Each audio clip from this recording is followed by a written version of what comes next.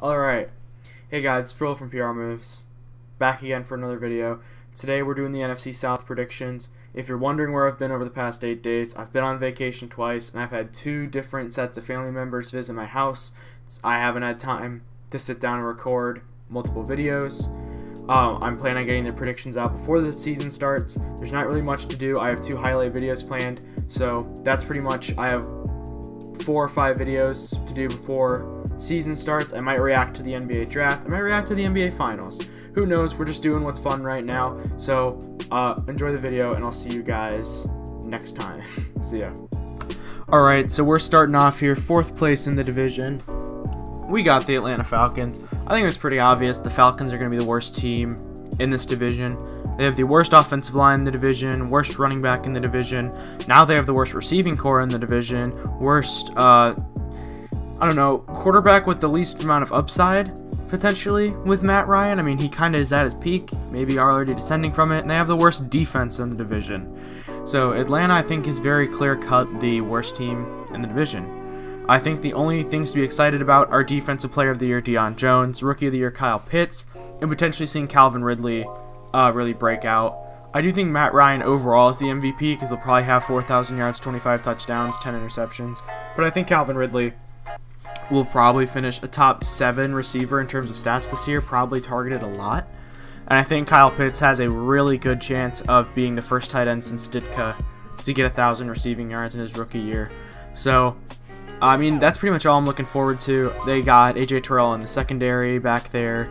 They lost both their safeties. They got Richie Grant, the rookie, back there as well. Not really looking forward to anything there. As you can see, they only win against Philly week 1, New Orleans week 9, and Carolina week 8. I completely glossed over it. That's my bad. And so those are their only 3 wins. And then prediction, and I 100% still believe this, Falcons secondary ranks dead last in the league. No faith in their secondary. Bold prediction, number 1, Matt Ryan thrives in the Shanahan offense, and he throws for 4,500 plus yards. And then the boldest prediction, Kyle Pitts wins Rookie of the Year over Trevor Lawrence, Wilson, and Fields. That's the boldest prediction because I think if one of those 3 has a career-defining season in their rookie year, because all 3 of those rookies are on teams that have sucked quarterback-wise, then they'll probably win Offensive Rookie of the Year. But if Kyle Pitts wins it over all 3 of them and they have good seasons, that'd be a pretty bold prediction right there. So there you go. That's the Atlanta Falcons. There's not really much to talk about. 3-14 overall record. They will potentially be looking at the number 1 overall pick, potentially looking to replace Matt Ryan or draft a generational defender like Kayvon Thibodeau. Jumping in to the Carolina Panthers here. A kind of unexpected second to last. I don't know. I feel like Carolina is really unlucky because they have the best team in the league in their division, and I think if they didn't, I think if you replace Tampa with like Minnesota in terms of talent in this division, I think Carolina's a playoff team. I do have them beating Tampa Bay once at home because that was a good game last time out. Lose to Tampa the second time. They beat the Jets week 1. Beat Houston, which is expected. They beat the Giants, who I think are a worse team. They beat Washington because Washington hasn't beat Carolina in like the past 5 meetings. They beat Atlanta because Atlanta's pretty bad.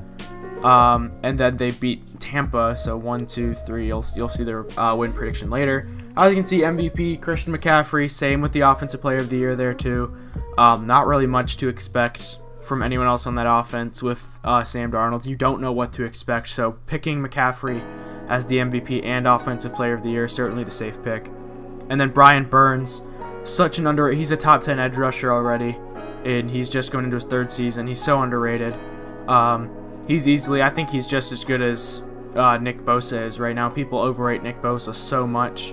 And I mean, you saw that in my NFC West video when I gave Fred Warner the Defensive Player of the Year over Nick Bosa. So Brian Burns, Defensive Player of the Year. Rookie of the Year, J.C. Horn. I do think the Panthers, any of their like first 5 rookies could be their rookie of the year. That's how good of a draft they had.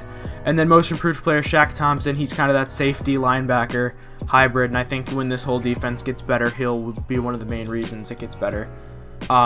Looking at those predictions, the Panthers have a top 10 offense even with Darnold throwing under 4,000 yards. I think McCaffrey and 3rd or 4th round pick, Chuba Hubbard, even maybe 5th round pick, I don't exactly remember. Chuba Hubbard, they explode and have one of the best running games in the league. Bold prediction number 1, Shi Smith, their 6th round rookie out of South Carolina, has more receiving yards than Terrace Marshall. Basically made this prediction because Shi Smith's much more of a pure slot receiver than Terrace Marshall, at least at the NFL level. And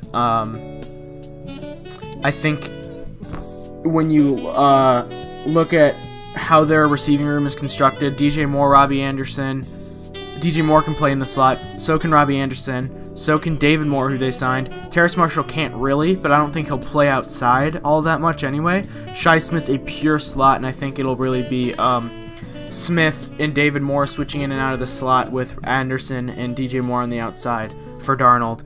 And then the bold prediction number 2, boldest prediction, McCaffrey wins MVP with 2,500 total yards, pretty similar to Adrian Peterson's MVP. Of course, boldest prediction, don't think that's going to happen. I have Mahomes winning MVP, saw that in the last video. But Panthers, overall, they're going to finish with a 7-10 record. They're going to be 3rd in the division. They'll probably be a top 15 pick, and there will probably some people asking for Matt Rule to get fired, even though he's on a 6-year coaching contract. So, I mean, this was a really long process for the Panthers to recover from their Super Bowl loss, and I actually think Matt Rule is heading in the right direction. I think as New Orleans gets worse and Tampa Bay will get worse, hopefully after this season, you'll see the Panthers really become one of the figureheads of the division here. So Carolina 7-10, and I think they'll be competitive in most of their games this year. New Orleans, not really a team I'm super excited about, because I don't like this team, and I'm probably a little bit biased when I'm talking about them, but I try to be as unbiased as possible. Of course, you can see here they lose week 1 to Green Bay. There you go, little spoiler right there. They lose to Green Bay, they lose to New England week 3. They actually have a pretty solid start to the season, but it kind of falls apart here when they start playing solid teams. Lose to Seattle, lose at home to Atlanta. Atlanta always plays them tough, so I thought Atlanta would probably steal a game from them. Lose to Buffalo, I think is better. Lose to Dallas, who I think's offense is just going to overpower them. Lose to Tampa, lose to Miami, lose to Carolina. All teams that I think are going to be very competitive or better than them this year.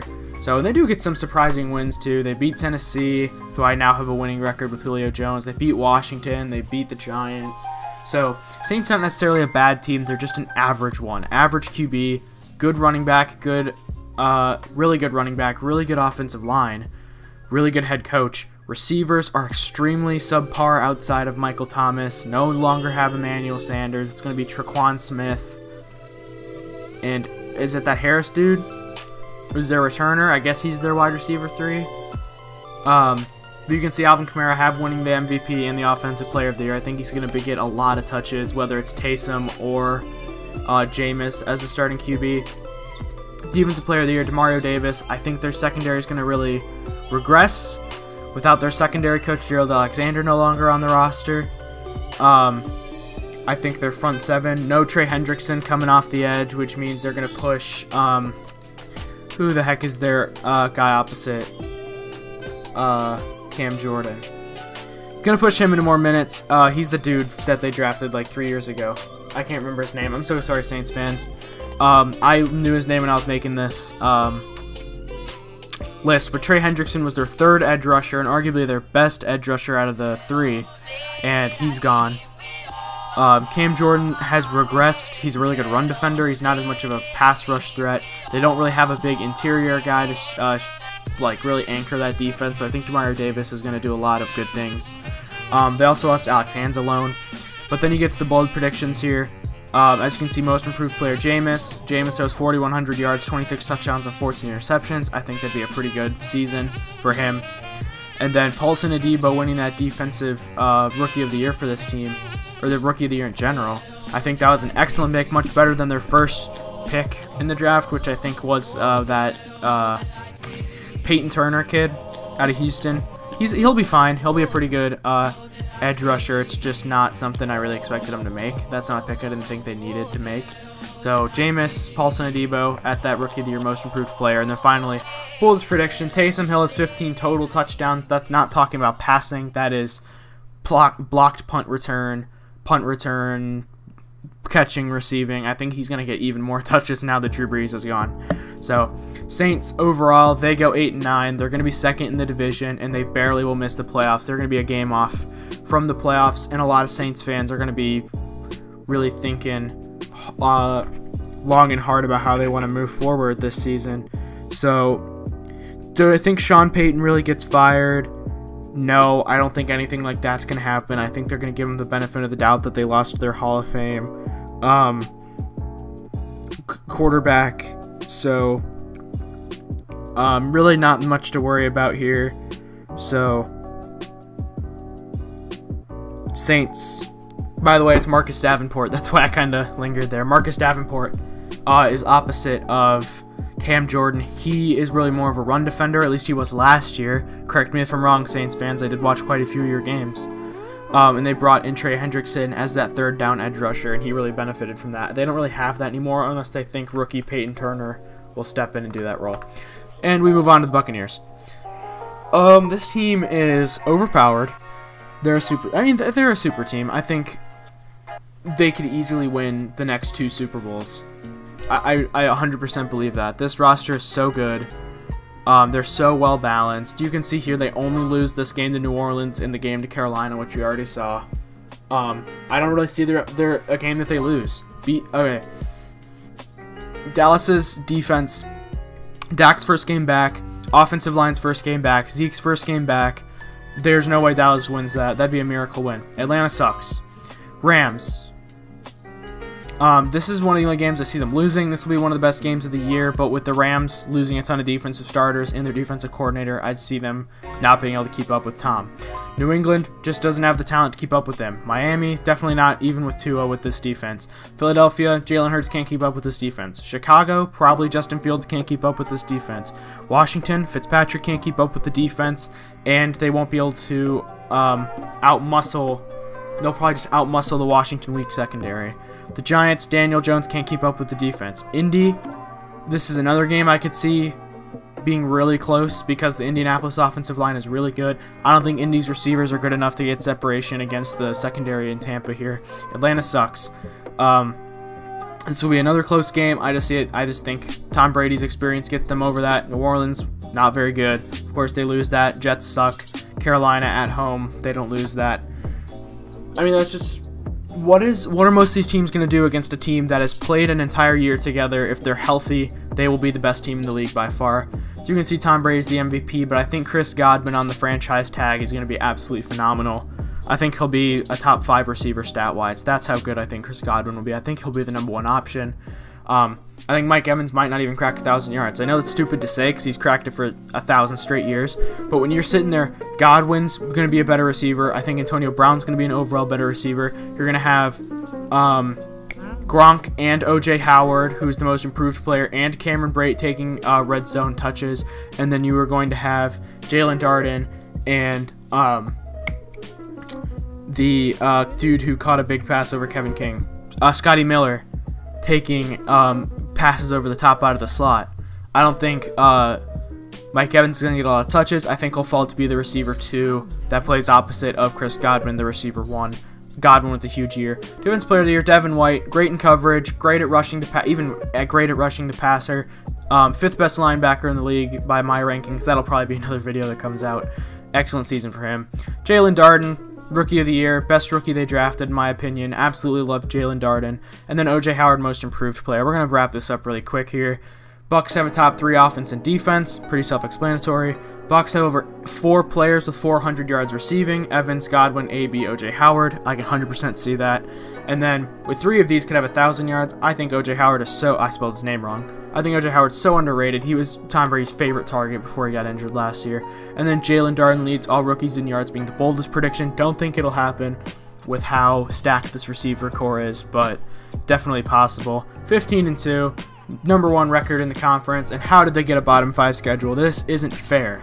It isn't fair. Alright, I'm going to talk to you guys all next time. I've rambled a little bit too much in this video. I just enjoy talking football with you guys. I'm going to try to get one more video out this week, and I'll talk to you guys all as soon as possible. Thank you for sticking around, and thank you for the support. Love you all. See ya.